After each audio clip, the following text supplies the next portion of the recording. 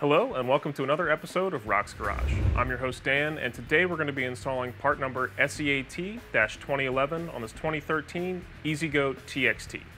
Now let's take a look at what comes with your kit and the tools we're going to need for this installation.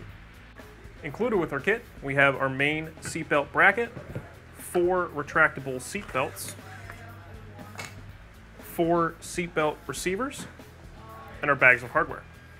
Now that we've taken a look at our parts, let's take a look at the tools we're going to need for our installation. We have a cordless drill, a small drill bit for drilling pilot holes, a step bit, a straight edge, a round file and a hole punch, 2 17mm wrenches, and a black paint pen. The paint pen is optional. So before we get started with this installation, I do want to note that this is a universal kit. So the way that we're showing you how to mount this today is not the only way to do it. There are several different ways to do it.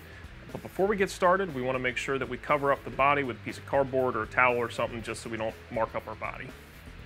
Probably the hardest part of this installation is figuring out where we are going to mount our seatbelt bracket. Now, the only things you want to keep in mind are that you want the arms on the bracket to face forward and at an upward angle. Other than that, you can really mount this thing wherever you want. We'll show you how we're going to do it.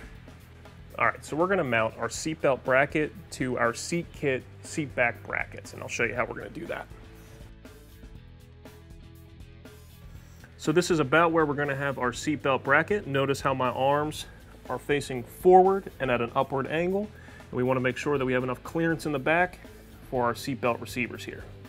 So now that we've figured out where our seatbelt bracket is going to go, it's time to mark our holes with our hole punch. So what we're going to do, we're just going to line this up, make sure that it's centered, and use our hole punch to mark where we're going to drill our holes in the seat back brackets. We're going to take a straight edge and transfer the hole to the back of the seat back brackets. This will allow us a little bit easier access when we're drilling our holes.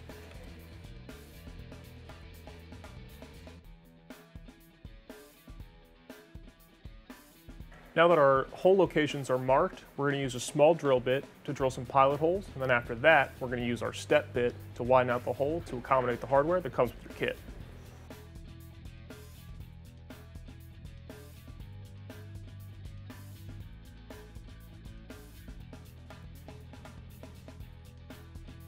Alright, so I'm going to take a second here to file down any of the burrs on the holes, and then after I'm done that, I'm going to take a paint pen and paint the inside of the holes to keep those holes from rusting in the future.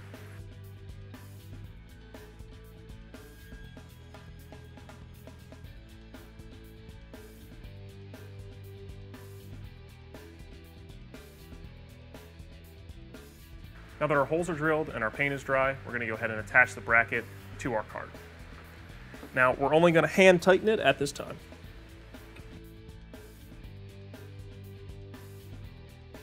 Now that our seatbelt bracket is loosely attached to the cart, we're going to add the second seatbelt bracket.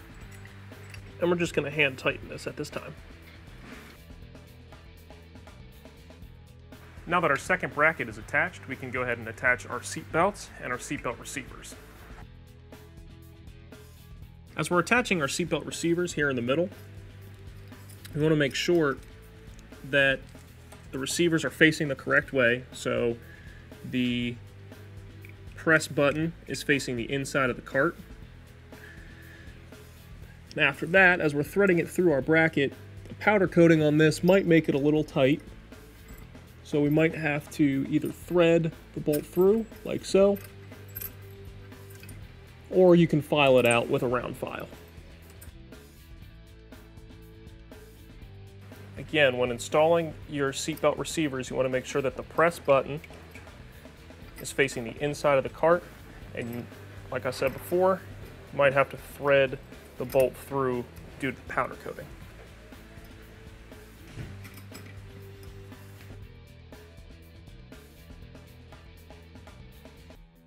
Now that everything is loosely installed, we can go back through and tighten down all of our hardware. Now, for the seatbelt receivers, you want to make sure that you don't tighten those too much, as you still want them to move a little bit after they're tightened down.